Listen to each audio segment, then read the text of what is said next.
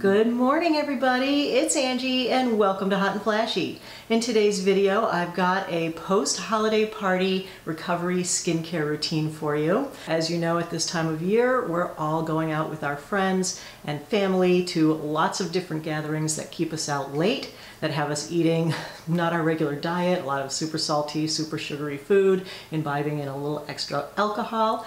And when we get up in the morning after a night like that, our skin really shows what we did the night before. And boy, do I need this today. Was out late last night, didn't get home till after 1. At least I got my makeup off, went to bed, but got up early this morning because of course dog wanted to be fed at 7:15, so going on a little less sleep. My eyes are a little extra puffy this morning. My skin is a little extra saggy and not looking its best. So we are going to try to remedy that this morning with a skincare routine that's a little bit different from the normal one. It's going to be a little longer because we're going to add in a mask. So the name of the game here is that you lost a lot of moisture through the skin overnight. And so it's time in the morning to replenish that lost moisture. So the number one thing that is free and easy is to drink a lot of extra water today. I fill up my big water bottle in the morning and my goal is to drink 3 of these during the day along with my regular liquid consumption. So I also have my cup of tea going here because I do need a little caffeine to get going this morning. So that'll give me the extra hydration from the inside. And now we're going to concentrate on the extra hydration from the outside. So the first step is of course to wash your face. So if you didn't remove your makeup last night, you definitely need to do it this morning. I would recommend using gentle oil-based cleanser and doing a double cleanse. That's what I normally do at night. I don't usually do the double cleanse in the morning, but if you still have some makeup, some residue, some mascara or glitter on your face that needs to come off, definitely use the double cleanse. And I recommend using really mild products because we don't want something that foams up and that is harsh and stripping. We want to keep as many of the oils on our skin as possible so that we can keep the skin more hydrated and really lock those in. So to remove your makeup, I would use the Clinique Cleansing Balm. This is my favorite nighttime makeup remover. I would just take a little scoop of this. I massage it right into dry skin. That really breaks up the makeup and helps to whisk it away. Then you splash warm water on that. The cleanser emulsifies with the water, all your makeup runs down the sink, and then you are ready for the second part of the cleanse, which if you did remove your makeup last night, you can start here. Then you're going to go ahead and use the Neutrogena Hydro Boost Gentle Gel Cleanser. This is the fragrance-free version for sensitive skin, and this is really great because it's not drying, it doesn't foam, it's non-stripping. So 1 pump of that should do it. I'm just going to rub that all around my face and then rinse, of course, in the sink behind me, and I will be right back.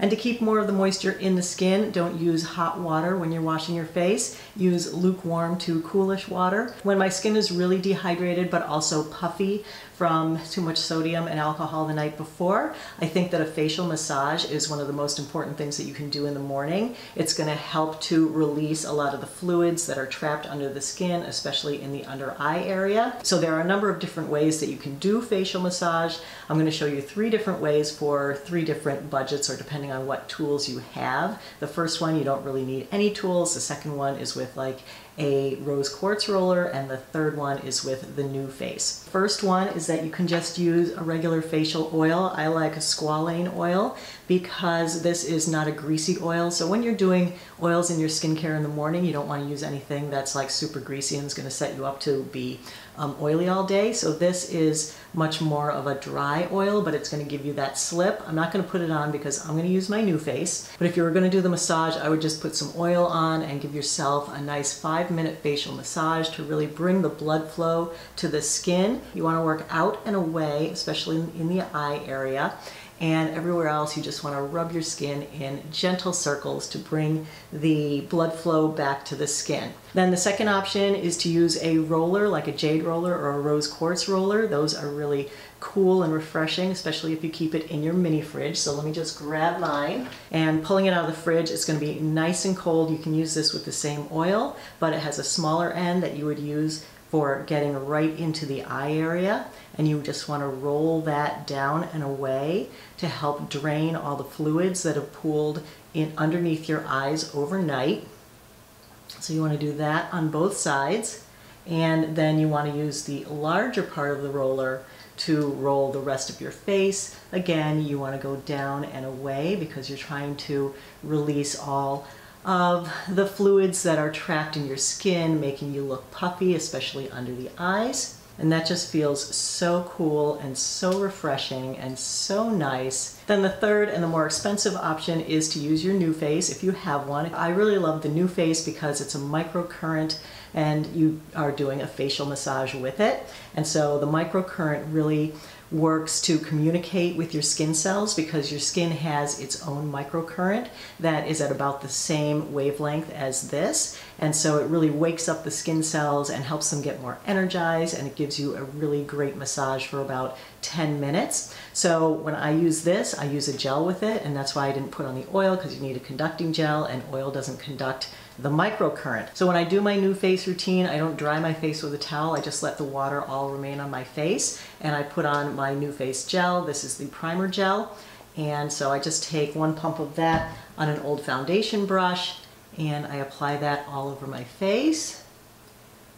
And that's going to conduct the microcurrent with the NuFace, and it's also going to help to trap the water onto my skin and keep my skin more hydrated while I'm doing the treatment. And I'm not going to do the full, 10-minute treatment in this video. I've done a few videos on it. If you want to take a look at my most recent video where I demoed my entire NuFace routine, I'll link that video right up here.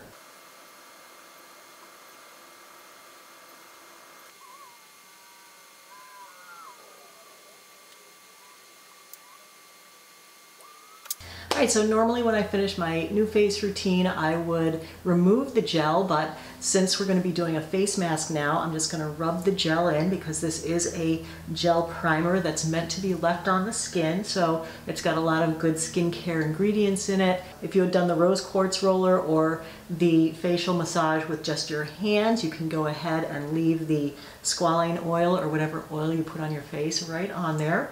And next we're going to do a nice hydrating mask, which is the best part because while the mask is working, we get to go back to bed for a few minutes and take a little nap. So back to the mini fridge to grab the mask because I like everything for the skincare recovery routine to be nice and cold, so it really braces the skin and helps to wake it up and get it ready for the day. So I'm actually going to use two masks today, and I'm going to layer them. I'm going to do a dedicated one for under my eyes. This is a Patchology Flash Mask, and these contain caffeine, and so I need that for depuffing under the eyes. And then I have a super hydrating mask for the rest of my face, and that is the Innisfree Hyaluronic Acid Mask, Deep Moisture Water Mask. So let's go ahead and put these two on. I was specifically looking for a mask that contained caffeine for the under eye area, and so these definitely fit the bill. Wait, I think I've stuck it in my eye. And then for the sheet mask, this one has like a paper backing. There's a lot of extra serum in here, so don't just throw this away. Stand it upright, and we're going to put this on our neck. So let's go ahead and unfold the sheet mask carefully. Ooh. This has really got a lot of serum in it. This contains 600 grams of hyaluronic acid. So hyaluronic acid is really good for hydrating and plumping the skin. All right, you can use just about any hydrating mask, but I would just be careful when you're selecting a mask to look at the ingredients and make sure that it's got some nice hydrating ingredients in them, because I feel like a lot of them contain SD alcohol high on the ingredient label. I was looking for masks to recommend beyond this one that might be, available at Ulta or something, and a lot of them have SD alcohol. So this one has a paper backing and it's a gel mask. So you adhere the mask to your face and then you peel off the paper part. And you got to adjust it all into place so it's nice and tight to the skin. Then there's a lot left in here, so I like to take that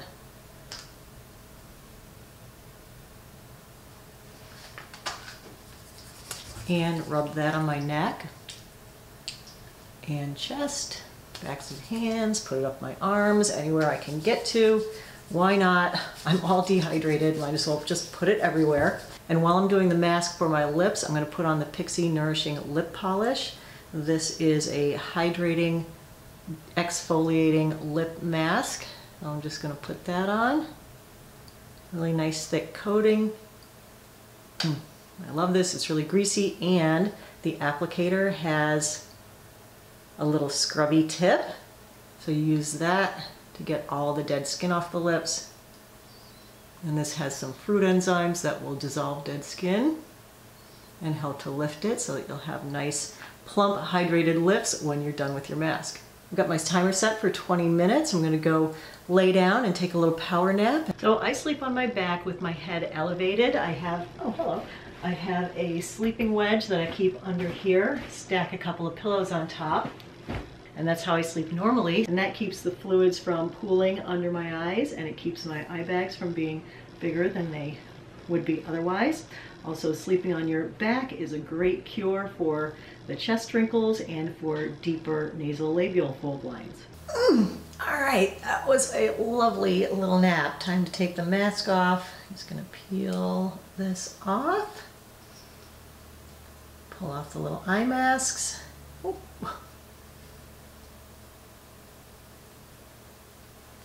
And if there's anything left, just massage that in.